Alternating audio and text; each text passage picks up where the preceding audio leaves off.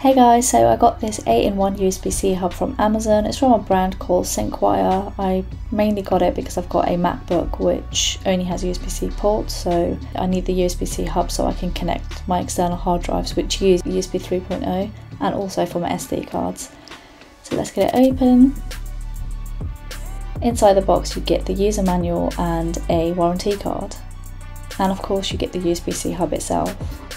So as you can see, it's in a space grey colour and it looks very nice and sleek. It's pretty slim and it's not very heavy at all.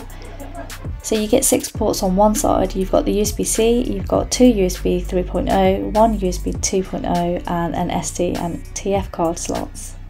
And you've got these rubber grips on the back. Flip it over and you've got a USB-C port, and finally you've got a HDMI port so you can connect external monitors. So let's get it connected.